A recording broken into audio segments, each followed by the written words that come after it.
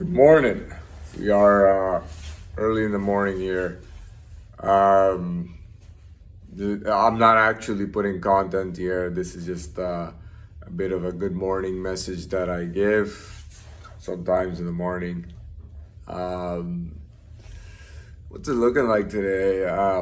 There's a consistency in the weather in this period of time. In this part of spring, there's a consistency of weather. There's no need to even check the weather. Either it's raining or it's warm and sunny. So there's nothing really changing. You're fine in a t-shirt at any time. It might get a little windy in the morning or the night, and at the most you put a hoodie on. You can wear shorts and a hoodie. You can wear shorts and a t-shirt with a hoodie over it. That works out perfectly fine. If you're looking for nighttime entertainment, like Niagara Falls or even just Harborfront or some part of downtown Toronto, and especially if you're around water, it's gonna be cold. It's gonna get cold even from the evening. Keeping a hoodie in your car is not a bad idea. Keeping a hoodie on you is not a bad idea.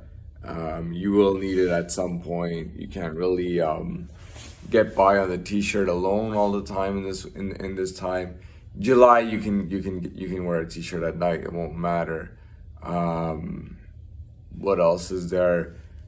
I mean, this is your typical time. This is barbecues. This is theme park. This is going to events. This is the time for the people in up north, who in my opinion are more active than other people during this time. Other people who are from hot climates, they go to cool climate places to just chill out and lounge out.